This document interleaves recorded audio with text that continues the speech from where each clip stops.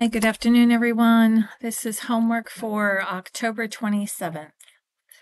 All right, we are still working on multiplication, and we are still working on patterns. So let's begin with our first problem. It says a soccer team is going to a tournament in cars. One car can hold 6 players. So I'm going to make my chart just so I can keep track. I have one car holds 6 players. 2 cars can hold 12 players. 3 cars, it says, can hold 18 players.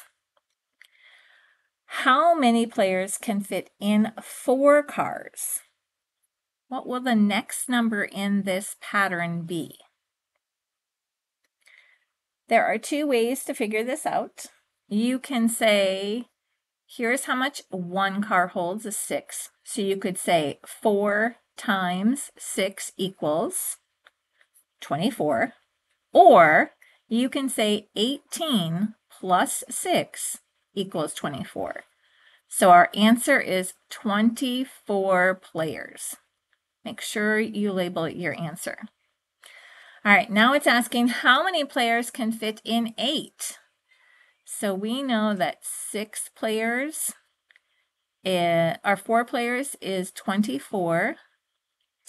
5 players, 24 plus 6 would be 30. 6 players would be 36. 7 players would be 42.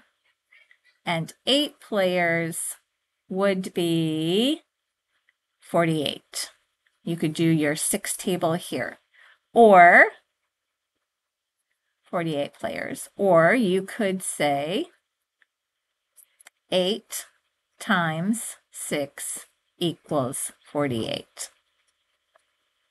Okay? Your job is to do the problem 2 on your own. Problem 3, I'm going to ask you, I will just read the first question to you, and then let's figure that out first, and then you can do the rest on your own. All right? It says the table shows the number of bracelets that Mia can make for different prices. What is the cost of one bracelet? Our table shows us the cost of 2 bracelets and the cost of 3 bracelets. Think about how can we use that information to find out the cost of one bracelet.